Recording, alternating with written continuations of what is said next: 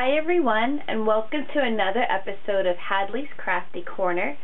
Today I wanted to share with you guys a project that I was working on last night using some of the Recollection embellishments that I got last week.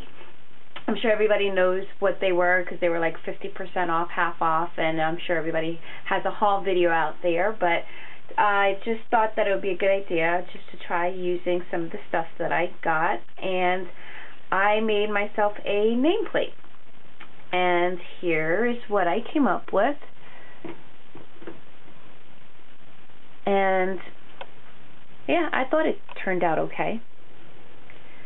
So the background pattern paper is from the Mariposa paper collection, and I used stickers for the letters in my name, and this little piece here is from K & Company.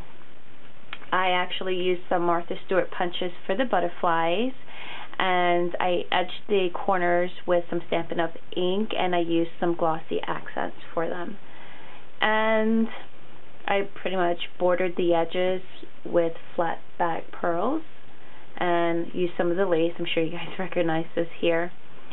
This little birdie actually I found in a dollar bin at Michael's. And I just have some flat back pearls here, some of the flowers, paper flowers. These little rosettes are from Wild Orchid, and the leaves are from Recollections. So this is most of the stuff that you see here was Recollections, aside from the Martha Stewart punch, this one here, and K & Company. But I really liked how it turned out, and look forward to seeing it in some of my future videos. Thank you for watching. Oh, before I forget, this wood frame is from Michael's, and I think it's called the French Corner.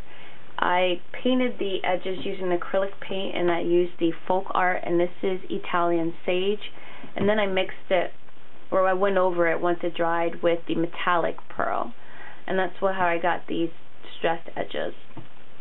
And so that's pretty much all I did with the stuff that I got from Recollections.